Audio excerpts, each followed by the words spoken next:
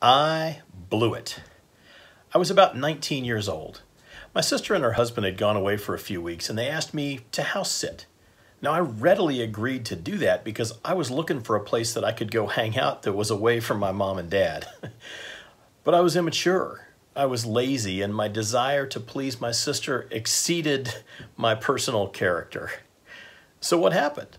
Well, I was supposed to cut the grass, but I didn't bother to do that. And I left a big mess in their house because, I mean, who was there to see that I was making a mess? And I'd get it fixed before they got back, right? Well, about halfway through my sister's trip, my brother-in-law's best friend noticed that the grass was getting pretty long, and he decided that nobody had been assigned, and he jumped in to take care of it. I was busted. I'm Tom Cooper. This week's lesson in Lead Yourself First is all about personal character. What exactly do you need to do to become a person of great character, a person who really achieves? What about you? Is there an area where you would benefit from being able to finish what you start?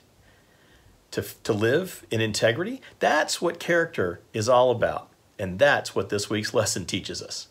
Find out more about Lead Yourself First at brighthillgroup.com/LYF.